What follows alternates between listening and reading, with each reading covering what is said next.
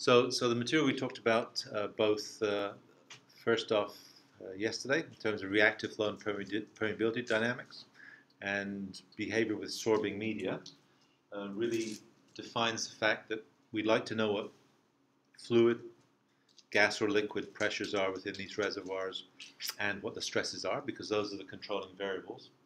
And if we want to be able to understand how those evolve in time, then that's kind of the object of our interest in being able to look at the progression of fluid pressures and stresses within these reservoirs.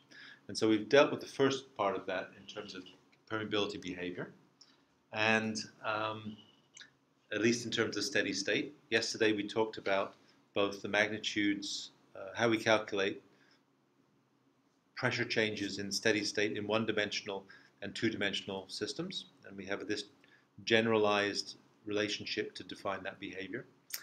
And we also extended that to be able to look at the 2D case, and the simplest form of an element that we can have in either of these cases is this behavior that we dealt with yesterday, which would be just a single element that has on it the simplest form of the variation. And so just to recap, if you recall, what are we, 2, 4? 2, 4, I think, yeah. If you recall yesterday, we talked about having individual elements that have a very simple form of shape functions along them. And if we plot magnitudes of heads versus location, I guess this is something we did do yesterday, was that we had a head at node 2, a head at node 1, and defined over a length of this element that we had here. And the simplest form of this variation was this behavior, and we could chart it out as the head at any point is equal to the head at node 1 plus the location along the length of the element, head at node 2 minus head of node 1. And this was the simplest form of a kind. We could break this into a shape function if we so wished, but we didn't actually do that. And so the outcome, I think, of what we talked about yesterday was that we ended up defining a system of equations, which was something like, we didn't write it out this way exactly, and the system of equations was that we were interested in being able to define a conductance matrix. And we know that that conductance matrix always looks like this in terms of these two properties, key properties, two matrices, I guess, rather. And for at least for our two-dimensional element, which was this triangular element,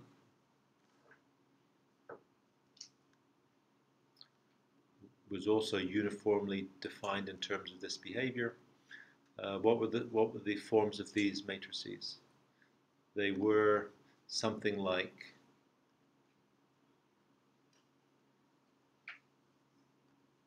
dH dx, dH dy, for at least the two-dimensional case. Squiggly bracket is equal to this A matrix times nodal values of head. So for the triangular element it looked like this, H1, H2, and H3.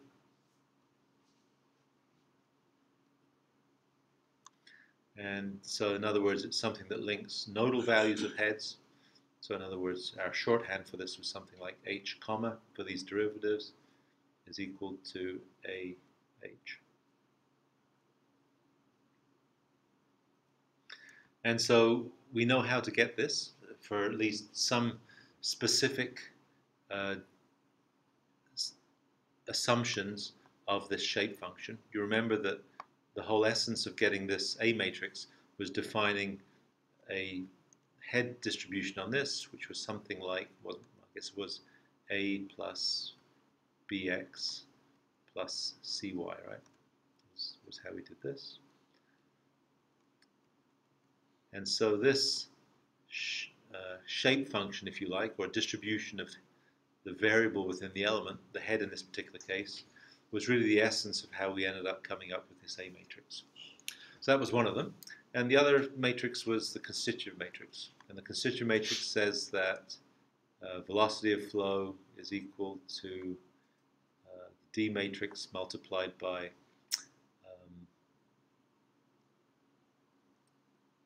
dH dx, dH dy.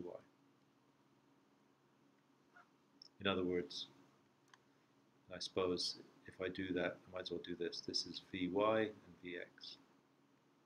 Didn't draw that very well. But this constituent, this is Darcy's law.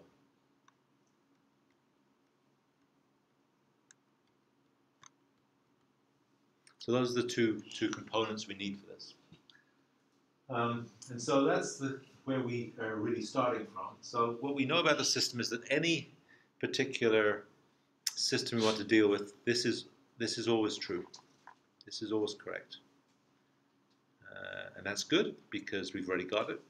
It's good because we know that matrices that have this A transpose dA part, especially the A transpose A, have to be symmetric. They have to be positive definite. No zeros on the diagonal, usually with a strong diagonal, diagonally dominant, and they're actually quite easy to solve as a result.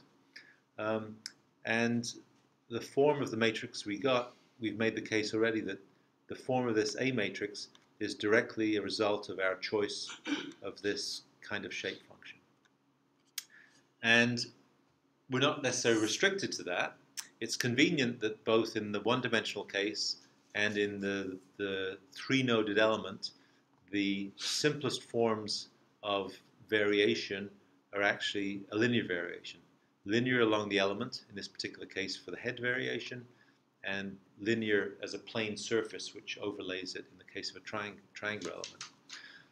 But we might be interested in being able to have different variations of head within the element to be able to accommodate more interesting behaviors in these systems. And so that's what we'll talk about now, is how we deal with the behavior with so-called isoparametric elements.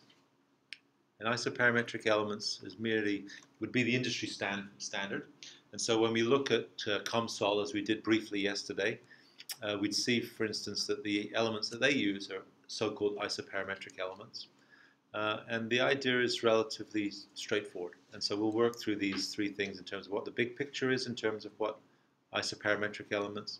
We'll do our obligatory one-dimensional example, and then we'll start talking about how we implement that example using numerical integration. And so this is the basic idea, I think, embodied in this. And so if you can imagine a well, and in this well, you're pumping fluid. Actually, you can draw it right here. This is the well here. I'll draw it here.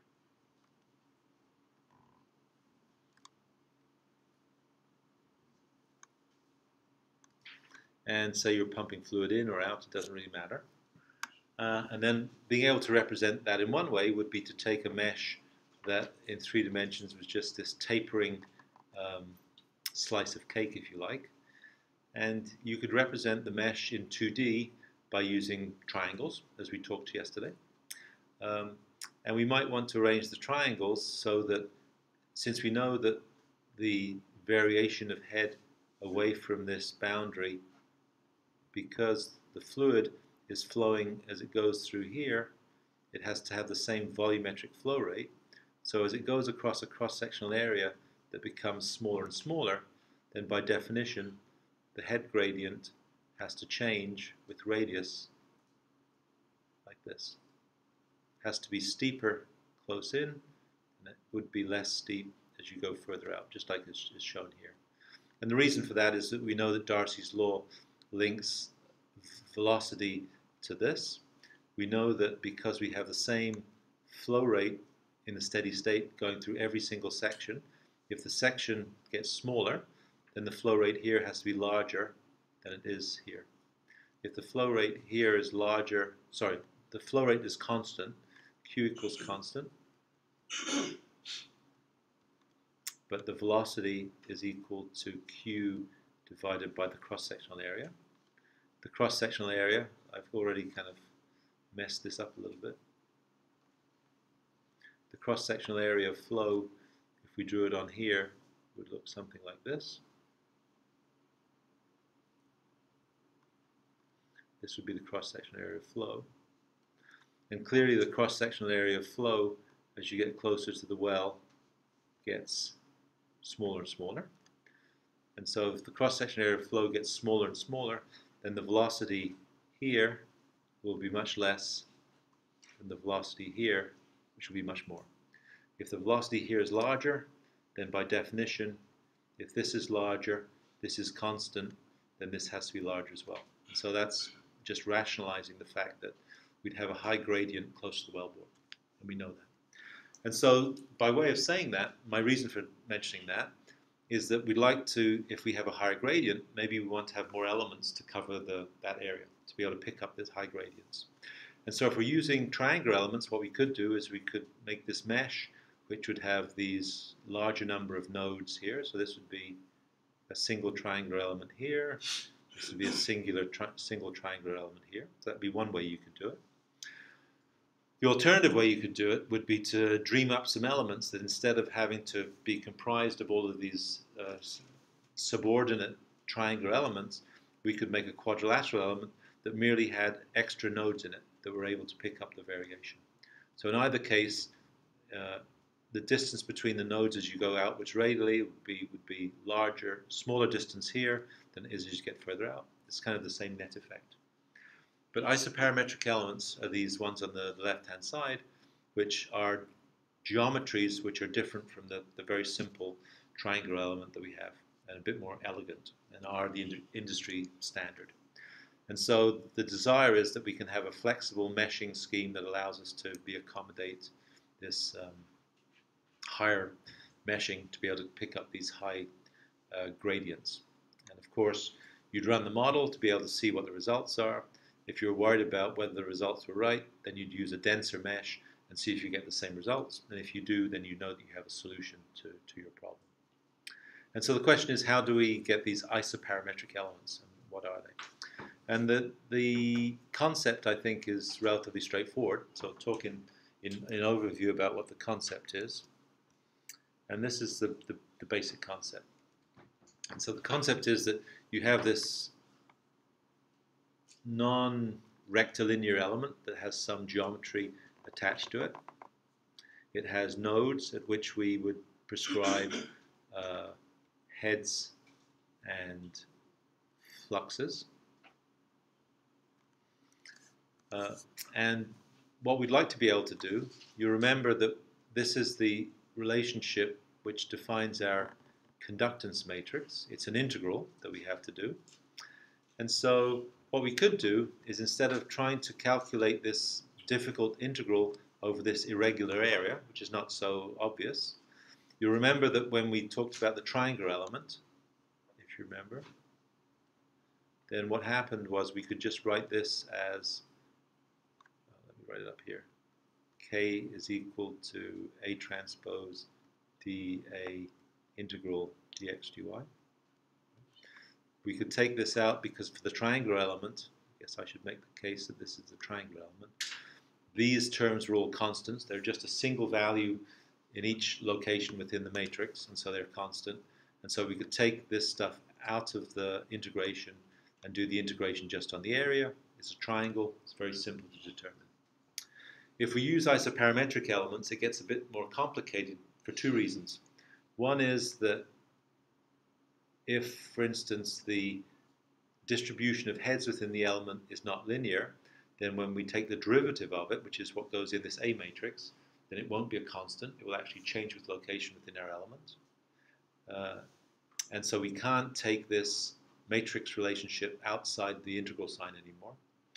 And also when we do the integral, then because it's an irregular geometry, it's not going to be a simple area of the triangle. So this just ended up being the area of the triangle, you remember, right? Thickness times the area of the triangle times delta. And so those are the two issues that we come up against.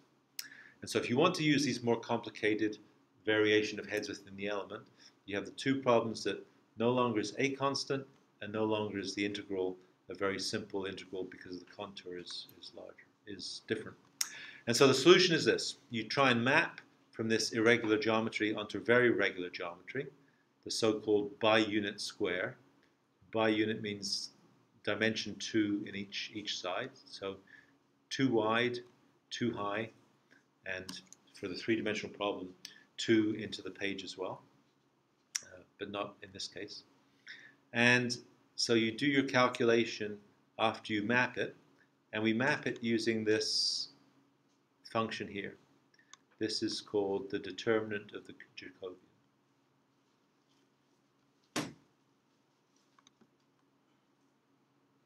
Determinant of the Jacobian.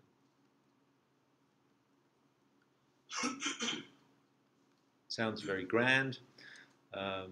Determinant just means it's the same property we calculated yesterday in inverting these matrices. Jacobian just means that it's a matrix of partial differentials that we use for mapping. A Hessian is a matrix of second order partial derivatives. Jacobian is first order, so just a convention. And so we use this to map it from this irregular geometry to this geometry, which is a regular geometry. We do the calculation for this matrix here using these terms in this form, and we don't actually really reverse map it back because we kind of have the result already, but you can think of it as doing the calculation in this form and then mapping it back somehow to be able to get the conductance matrix. This last step we really don't do. Once we've got this, we have it. And so let's look at what that might, what we mean by that. Again, by using some examples. There are a variety of labels of these elements. Isoparametric is the generic name that's applied to it. And so it comes from the Greek, I think. Iso is single, one. And the meaning of it is basically this, is that when we do the mapping, so in other words, when we map from this real geometry, which would be on a plane, into this calculation geometry, what we want is that every single point within this element goes only to one single point within the transformed one. Iso means single. And so the best way to illustrate what that means is to illustrate what would violate that. And what would violate that was if we map this geometry here, and the mapped geometry looked like this. Because now this single point in this geometry would include, I guess, this point here, and also a point inside it. Well, I guess I'm making the point of this. Or this node here would represent both here and here. Right? So in other words, two points on this original global geometry, once you map it, become a single point. And that violates this principle of this one-to-one mapping because it's ambiguous now. So that's what isoparametric means. There are some other classifications as subparametric.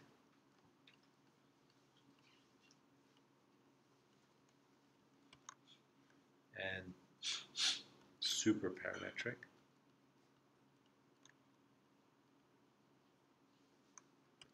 And I probably should have mentioned that because I can't remember exactly what they refer to. They're referring to the fact that if you imagine that you have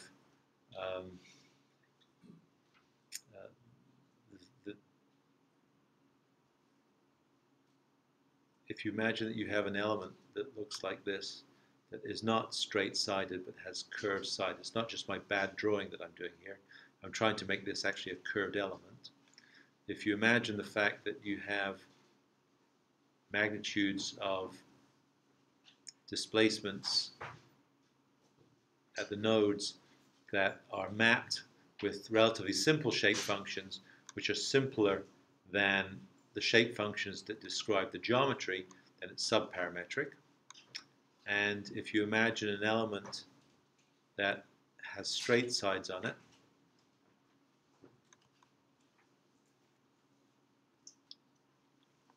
and where the displacement, say the degrees of freedom that describe behavior, are actually more complicated than the shape functions that do the mapping of the geometry. So say we had displacements here in y, ux, and ui. Maybe it'll become more apparent exactly what I'm trying to say later. But basically the idea is that in each of these elements, what we'll do is we'll use shape functions to map both the variable, which is either the head or the displacement of the element, and we'll also use those same shape functions. We could use those same shape functions to map the geometry. We could choose to use the same shape functions for both of those tasks, to map the geometry and to map the nodal variables, or we could use different shape functions, one that's more complicated, higher order, and one that's lower order.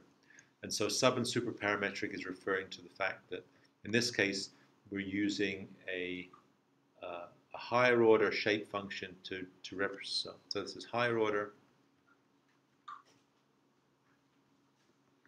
So say quadratic shape function.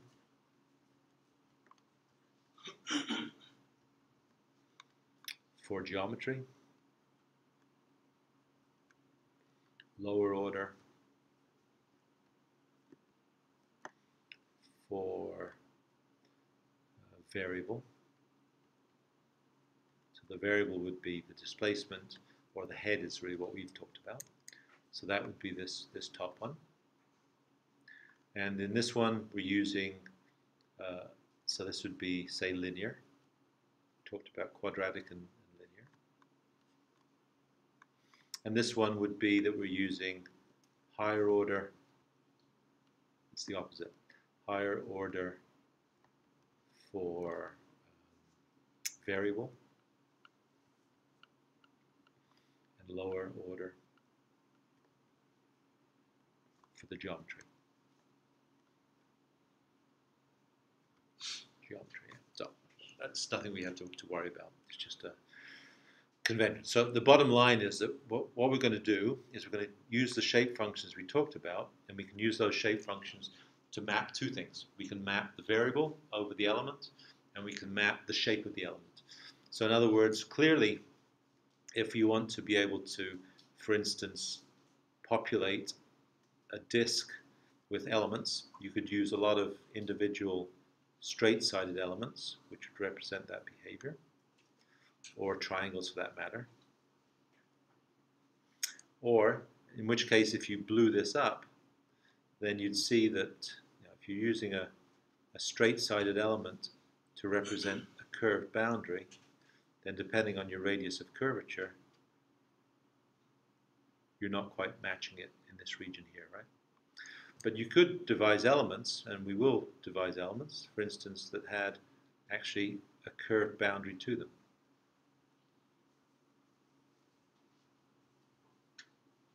And it's not just my bad drawing that's curving these boundaries.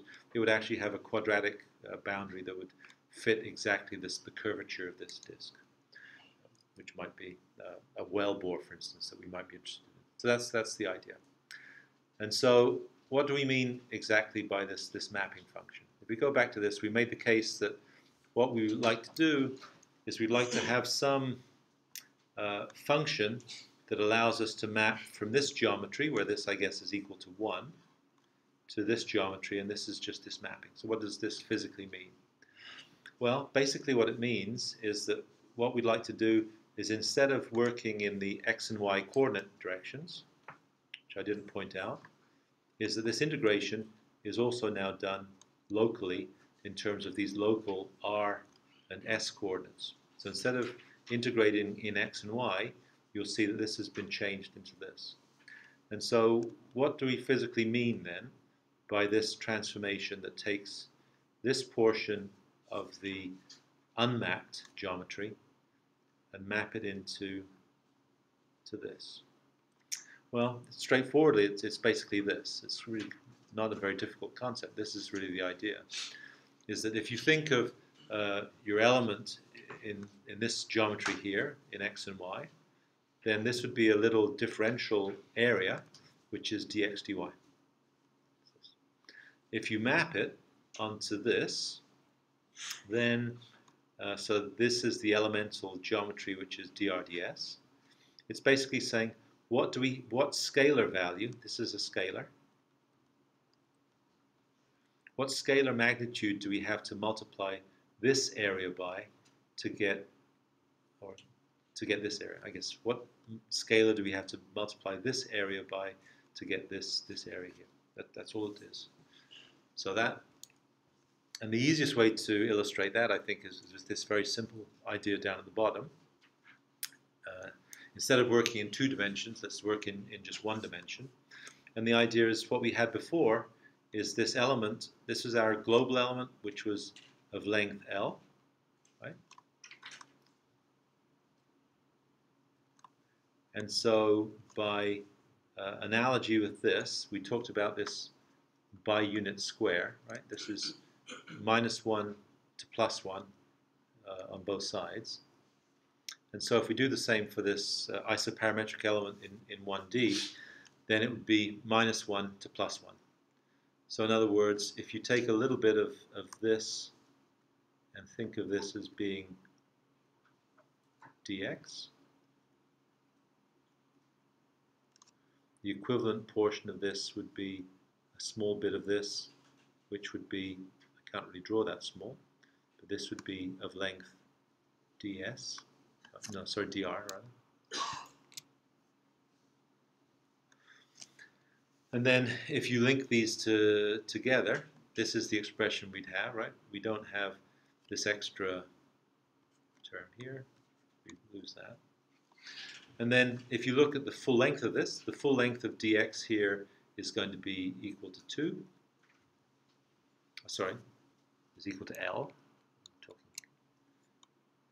And the full length of dr on the whole thing here is equal to 2. And so this Jacobian term is just the ratio of the 2 lengths of the systems. Length of the global divided by the length of the local mapped component. And so it really isn't such a scary term. It's a scalar value, which we've made the case for here. And we should be able to figure out exactly what it is. It turns out we don't want to just use this whole length of the element as ratios to do that, because you could imagine that if it was a complicated geometry, the mapping wouldn't be 1-to-1 everywhere along the element. It might be different at one end, more at one end than it was at another. But I think that'll become apparent to us as we go down. Let's do a 1-dimensional example just to cement the idea, because it's really not so scary, I don't think. So this is the idea. So we'll go back to our 1-dimensional geometry. We'd expect, of course, that when we come out with this, that the conductance matrix for this, since it's really no different from the other case, is going to be area times hydraulic conductivity divided by length, and it's going to be +1, -1, -1, +1. Right? That's what we had before. This is kind of the same geometry we're dealing with here, so there's no reason why it shouldn't work out to be very similar to that. So this is the idea. This is our normal element of length L. It has some cross-sectional area A. It has some hydraulic conductivity K. It has 2 nodes, 1 and 2, and at these nodes we have a head, and I guess we also have a flux if we think about it as well, which are Q1 and Q2. And this is our real geometry that we're dealing with. Our map geometry is that we want to shoot this down, if you like, so that this ultimately goes to here, and this ultimately goes to here, and this is now -1 and +1. Again, nodes 1 and 2, at which we'd have heads 1 and flow rates 1, and heads 2 and flow rates 2. That's merely it. And instead of being length L, it's now length 2, right? The distance between these two nodes is now 2. This is our global relationship, hydraulic conductivity. This is just the length of the x-axis is along the element. We get rid of the volume part just by taking the area outside, and then we have A transpose dA. In this transform geometry, we have the same cross-sectional area, but now we replace this term here by this mapped term, which is just this scaling relationship. So what we'd like to be able to do is be able to work out exactly what these components are in terms of, since the integration is in terms of R now, this new coordinate, then presumably we also have to define the A matrix in terms of R, not in terms of X. So we have to define the gradients in terms of local coordinates. So we know what the value of the D matrix is. It's just going to be equal to, so this value here is just going to be hydraulic conductivity. So it's nothing more than that. I guess that's this. Right? So that's our K matrix, just a single value. And now the essence of what we did before was we defined a shape function. And so what does this shape function look like? This really is going to conform to exactly what we talked about last time, and that is that we want it to conform to be 1 at the node in question. I don't really have enough space here, so I'll do it over here. Actually, let me do it on either side of this. So this is what the shape functions would look like. If I can do it. It's not very good at all. Don't do that yet. Start. That's a bit better.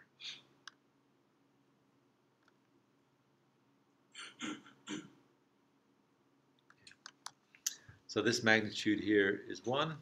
This magnitude here is 1. This is R. This is 0. This is plus 1. This is minus 1. And this would be B1. And this is B2. And so these are the mapping functions. You remember this? I know you're maybe trying to get that down, but you might remember, if we zip back, this the tent geometry that we had a long time ago in terms of defining behavior in this. This is the geometry. And so we talked about these individual functions that had to have this requirement that they had to equal 1 at the node in question. This is B1. At node 1 it equals 1. But at nodes 2, 3, and 4, it has to equal 0. That was our requirement. And so we're really just re-emphasizing that. So this expression here does exactly that. It's 1 at the node in question. So B1 is 1 at the node in question. This is node 1. And this is node 2. And likewise, B2 is 1 at node 1. Sorry, 1 at the location of node 2, and 0 at the location of node 1. And so if you write the equations for each one of these, we get this. These are the shape functions. This is B1. This is B2. And so, in other words, when R is equal to minus 1, this is minus 1. Minus 1 minus 1 is 2. 2 divided by 2 is 1. So it's equal to 1 at that location. When R is equal to plus 1, 1 minus 1 is 0. And so it's equal to 0. And it just scales linearly between that. So you can show that for yourself. So those are the shape functions. And we made the case before when we talked about, we spent more time talking about this than we needed to, about subparametric elements and superparametric elements, is that we can use shape functions to map both the geometry and also the variable. And so that's exactly what we're going to attempt to do now, is that we could imagine mapping the geometry in terms of this shape function. So we can multiply the shape function by the nodal values, the x-coordinates of the nodal nodes, and that will give us the location of x at any point. And we can also do it for this is probably more obvious, if you have the head magnitudes and you choose a shape function here, you can get the value of the head. And so all this is saying that if you choose some location within the element, which happens to be this point here, say r is equal to -1/2, then if you now put r equals -1/2 into each of these expressions, you'll get a number. I should have chosen a better number. What would it be? If it's -1/2, then this would be -1/2. This would be 3/2, right? This would be 3/4, which makes sense, right? This is 1, this is 3/4, this is 1/2, this is 1/4, this is 0. And so all it does is it gives you two values for this. This would be 3/4. What would this be? This would be 1/4, right? So this would be 3/4. This would be 1/4. And so all it would do is if you took the values of whatever the heads are at this node, at these nodes, and multiplied it through by first 3/4 by the value of h1 and 1/4 by the value of h2, it would give you whatever the head should be mapped across here. It would actually be no different than taking this geometry where we had, if you remember, running out of space here. Remember we had h2 and h1. We had the head mapped linearly between those. And if we're taking this location, which is at r is equal to -1/2, then it would give you this value here. And it would do it by taking the value of the shape function here for b1 multiplied by whatever the head is at this location, and the value for the shape function b2 multiplied by the value of this head. It's just weighting those magnitudes. And I probably should have. So, well, why don't I do that? So in other words, it would give you the value of head at this location. It would be equal to, if we use this value, it would be 3/4 and 1/4. This is just b1 and b2. This stuff here, and multiplied by h1 and h2. Which is the same as just saying that it's equal to 3/4 times h1 plus 1/4 times h2. So it's really the same as this geometry that we had before, where this was the coordinate, but it's just doing it in a slightly different way. And I suppose the only other interesting thing about this is that not only are we using this to map the nodal variable across the element, but we're also using it to map the geometry. So in this case, x is equal to, or the transpose of x is this. So in other words, we just put x1 and x2, which would be the nodes of these elements there. Okay. So now, what do we need to do?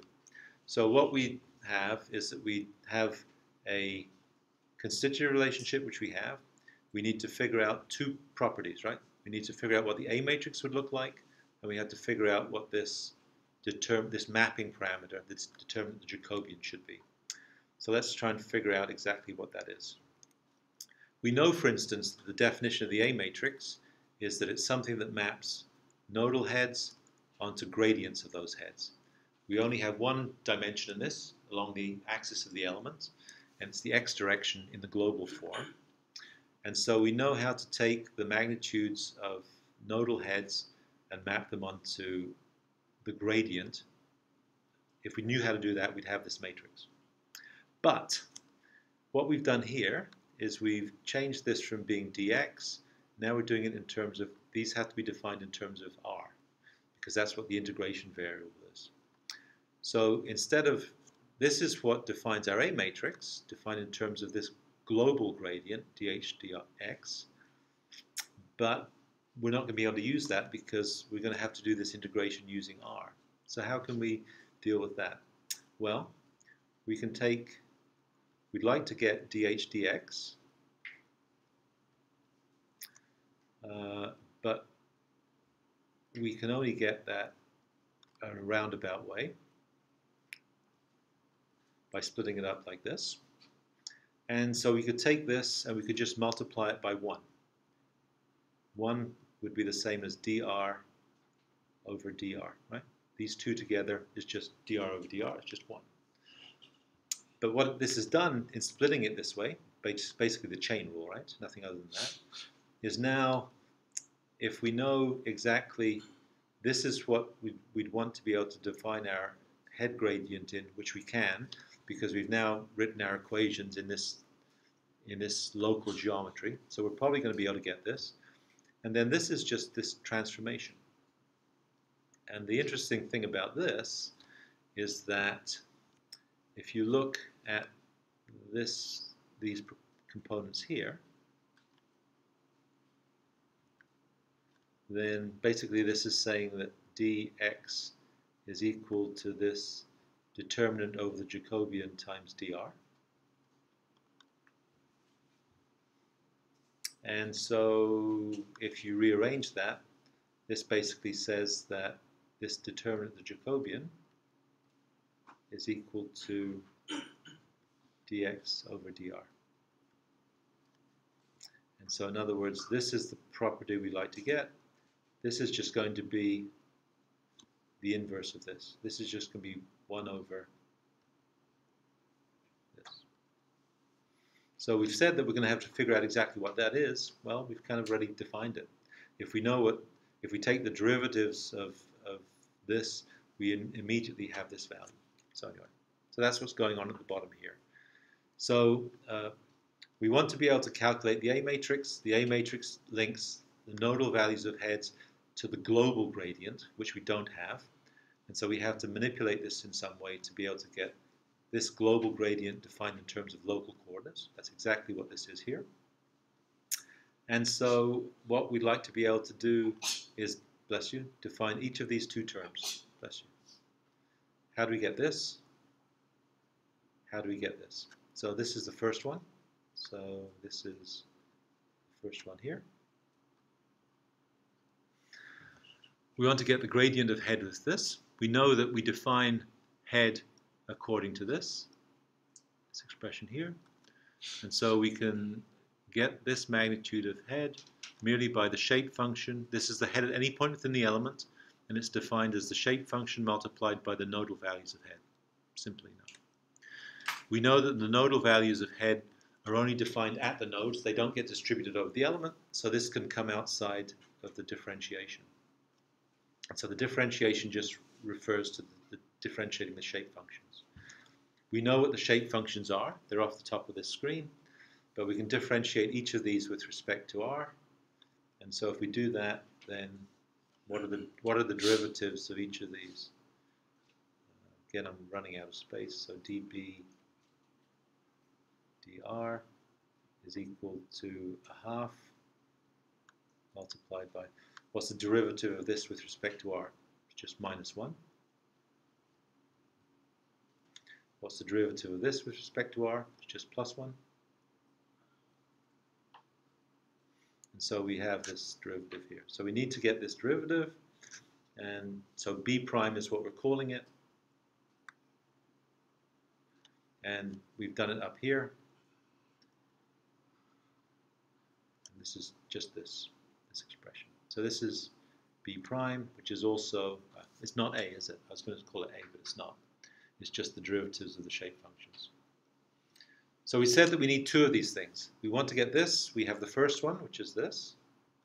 Now we need to get the second one.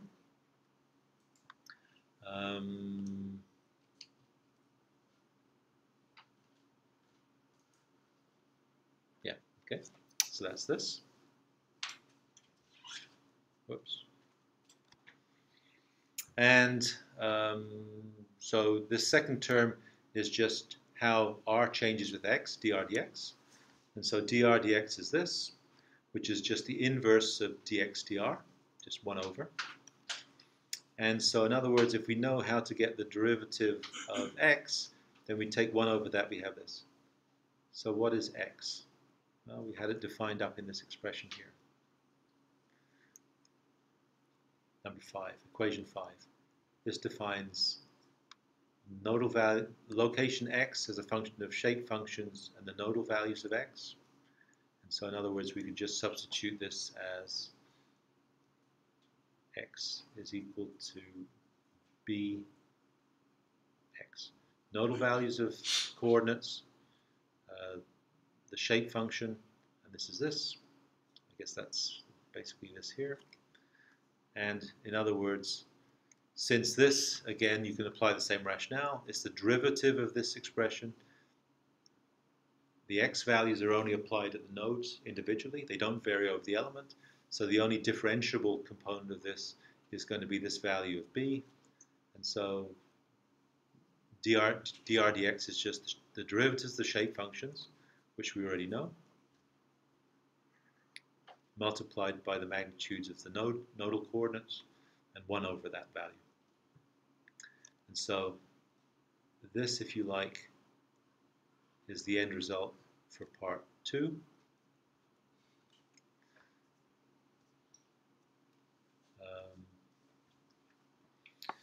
So this is this, dhdr. This is the end result for part 1.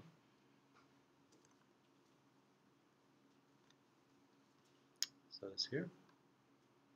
And we want to get the product of these two. So this one and this one multiplied together, to keep them on the same screen, is going to be this. This is this part here is 1. This part here is 2.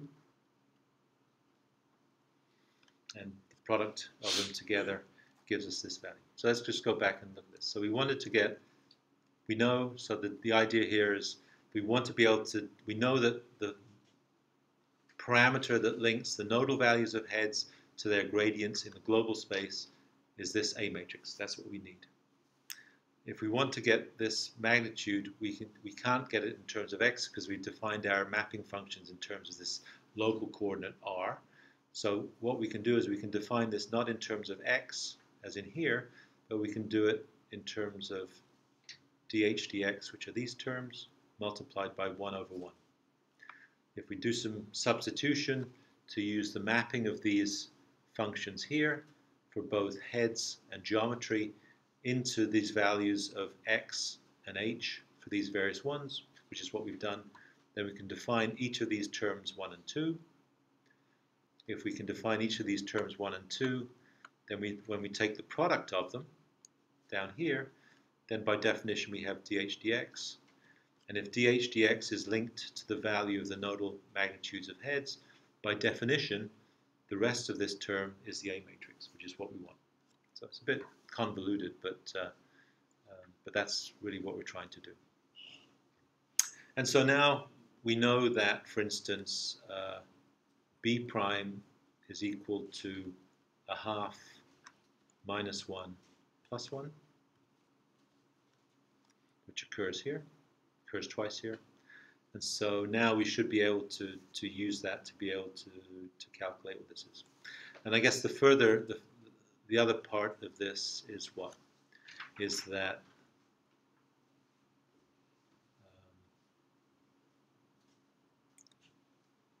b prime x is going to be equal to a half minus 1 plus 1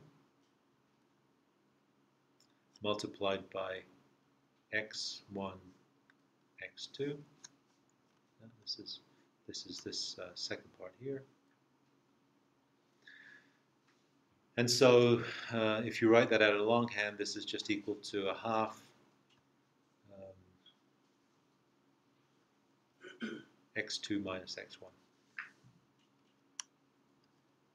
And so what is x2 minus x1? This is just equal to a half L, right? x2 is the furthest coordinate, x1 is the nearest coordinate, subtract x1 from x2, it's just the distance between them, which is the length of the element, and you divide that by 2, because that term is here, then you have that. And so I think that's basically, so this would be, this term here is this.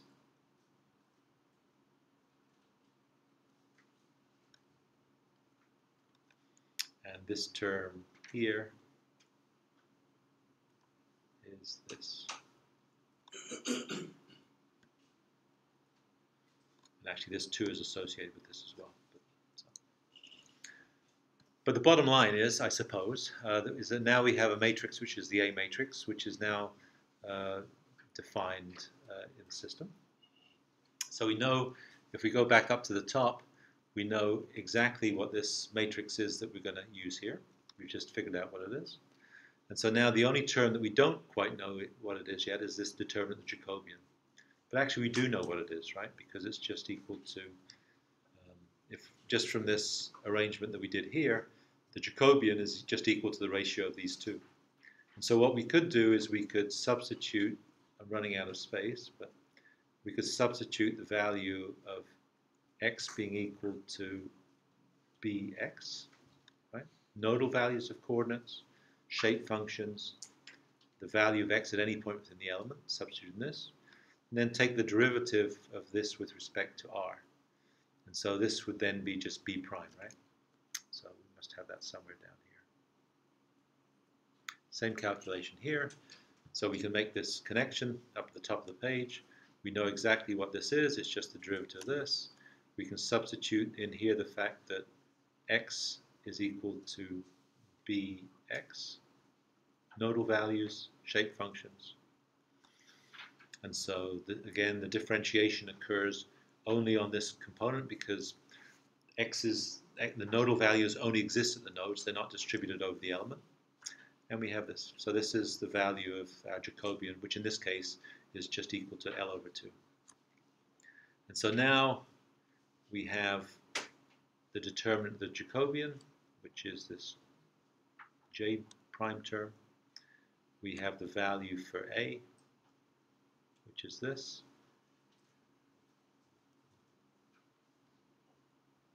And those are the two components that we need in this last part. Oops, sorry, I'll leave it there. And if we do the substitutions, then A transpose is this. The constitutive matrix, Darcy's law, is this. Just a scalar value. And just A on its own is this. We have the magnitude of the determinant Jacobian, which we've said is this, just L over 2. Oh, can't go from one to another, but close enough. And it's integrated. And so if you do this matrix multiplication, you end up with a matrix that looks like this, and which is this term outside, which is a factor of 2 different from what we're used to having, right? It's got 1 over 2 instead of just AK over L. And the integrations are on these. In this case, it's a pretty trivial integration. So if you want to calculate what the integral is of any one of these, just take one of them. For instance, this one. Just take 1 plus 1 dr. And the integral of that is just r evaluated between plus 1 and minus 1. If you substitute the limits from here, it's plus 1 minus minus 1, which is plus 2. And if you substitute the plus 2's, so this immediately becomes AK over 2L, and then these individual parts will be 2 minus 2, sorry, minus 2 and 2. And if you get rid of these terms, I can't really do that, right? So if you cancel out the 2 over 2's, you end up with this matrix here. And so, not surprisingly, we end up with exactly the same result as before. So it's not a futile exercise. It was to demonstrate the point that we can actually do this. And so the big picture is really the fact that in attempting to do this, what we are trying to do is merely go back through this and perhaps reiterate what exactly we've done. It's a bit muddled here. We want to be able to calculate the conductance matrix in this modified geometry. We need to be able to define the A matrix in this mapping term. The A matrix is always defined in terms of the relationship between the nodal values of heads and their global derivatives, dh dx. But the integration we have to do here is with respect to r. So we can't just use the values of x. We have to define them as a function of r. And so we split it up in some way to be able to do that, and then we end up with the resulting expressions. And so maybe it's not so surprising that we get exactly the same result. You'd probably expect that if you think about it, because the one thing that we did in this that maybe is the same as before is that when you look at the values of these, if you looked at the shape functions we had, you could think of the shape functions kind of like this, h2 and h1. Or actually these are multiplied by b2, right? So the products of the shape functions multiplied by the nodal values, would look like this. h1 in our other case was lower than h2, and before how we represented this geometry was that this, instead of being r, was actually x.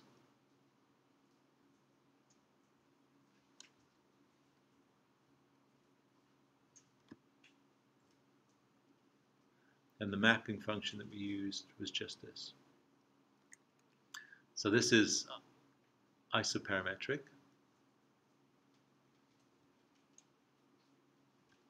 And this was, if you like, normal, I guess. Or non-parametric. I guess I'm not sure what the right term would be for it. But the only difference between what we did yesterday in choosing a shape function which was h is equal to h1 plus x over L h2 minus h1, right? Which is what we used yesterday. And what we did today, which is the fact that h is equal to bh, which is the same as b1 h1 plus b2 h2. These are really equivalent to each other in some respects. This x over L is kind of a dimensionless number. It goes from 0 to 1 along the length, right? When x is equal to 0, x over L is equal to 0. When x is equal to L, then x over L is equal to 1. And so the relative mapping is between 0 and 1. And yeah, actually worthwhile plotting that. This is between 0, so x over L is between 1 and 0. X is 1 and L. And in this geometry, in terms of R, this is minus 1 and this is plus 1. So they're just kind of different ranges of parameters, but really it's the same. It happens to be the same in this case, and we notice that it is the same because the value of this Jacobian ends up being a constant. So in other words, in this particular case, this mapping function we have here is exactly the same as if we just take the full length of the elements. dx is equal to L, and dr is equal to 2. And so we can actually get it just from that simple ratio. What that physically means is if you look at any point within this element here, any small length, then the stretching or the squeezing that occurs to be able to map this geometry onto this geometry is uniform. And so I suppose you could draw it like if this was the real element length L, and this was this reduced geometry, which is 2, then basically the fact that this mapping coefficient is constant all the time means that when you map these down, this maps to this point here, this maps to this point here, but also any other portion of this also maps to the same ratio of length in here. Everything just gets transformed, squeezed or stretched by the same amount. So in other words, you have this big element, you squeeze it down, every single portion of it gets squeezed down by the same amount to be able to fit it onto this smaller system. That doesn't necessarily have to be the case. I don't know whether we'll have time to do it here, but we could choose elements that are much more, much fancier than these. And so the fancier elements, actually we do have some pictures. I'll just go to those. Maybe it's already passed.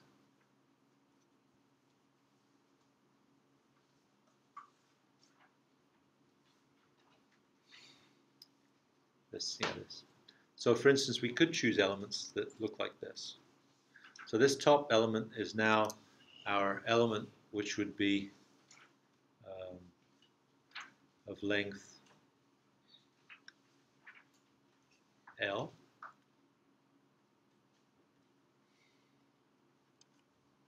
And if we were to do that with only 2 nodes, then we'd have no option but to be able to take this isoparametric mapping and transform it, I guess, from one to the other. So it's a one-to-one mapping. So in other words, to take this bar that's L and to put it on this 2-unit long element, we have to stretch it uniformly. That's the only option we have if we have these simple shape functions, which are defined just like as a linear with 2 shape functions with 2 magnitudes. But you could imagine, for instance, that we put intermediate nodes in here. Let's just think about one node. And this intermediate node could, for instance, be equivalent to, say the middle point here. Oops. And so if this intermediate point was mapping the geometry of this mapped element onto the real element, then clearly if you look at a length on here relative to a length on here versus a length on here to a length on here, then no longer are these in the same ratios, right? Because this length here relative to this length is different from this length here relative to this length. And so in this case, the magnitude of this Jacobian, which is definitely equal to, was it dx dr, or yes, dx over dr. Because this length dr and dx are different at each location, then it is not constant along elements. And so you can think of this Jacobian, it really is a scalar value. All it's doing is saying what do you have to multiply dr by to get this magnitude of dx. That's what it's saying. It's saying what's the proportion you have to do to be able to stretch it into dx, simply. And so because this length here, the ratio of this length here to this length, and is not equal to this ratio of this length to this length, then this magnitude has to, by definition, change along the length. And so we actually do get that result out of it. We just have to make sure that when we calculate this determinant, the Jacobian, that we really do use dr of x, and this value of x is equal to the shape functions multiplied by the nodal values. And clearly in this case, if we have 3 nodes, then this would be x is equal to b1, b2, b3 multiplied by the x-coordinates of node 1, the x-coordinates of node 2, and the x-coordinates of node 3. And so in this particular case, we have 3 terms, and we can represent it by not a linear shape functions, but by quadratic shape functions. We're really going beyond where we should be. I'm not going to mention that. I think the only point I wanted to make is that it turned out in this very simple example that this term for the determinant of the Jacobian is actually constant within the element. That is not necessarily the case. But it's good to look for a physical reason why that is. And the physical reason is this, is that in our mapping that we used for the simple one-dimensional element with 2 nodes, looked like this element R versus X. And because it has 2 nodes in it, by definition, when you make this transformation, every portion of this element gets stretched by the same amount in making this transformation. If we have different lengths, different forms of stretching to move from the real element to the mapped element, then that's not necessarily true. If that's not necessarily true, then this is always true, but this is not necessarily a constant on the length of it. And so that's really all I wanted to say today. What we'll talk about next, which I think is there's actually a lot to talk about there, is how we might want to do this in more complicated elements. Again, we'll use this obligatory one-dimensional behavior, but in this particular case, you'll recall that our integration that we had to do, which was this integration was really very trivial, right? Because it was a constant. It turns out that if we use more complicated shape functions, this integration is not easy to do analytically at all. And so the reason for using isoparametric elements is it does allow you to be able to use much more complicated element geometries that, for instance, can take curved surfaces. And if you do that, then the integration that you have is typically not a simple integration, but it's actually a variable rather than a constant that you're integrating.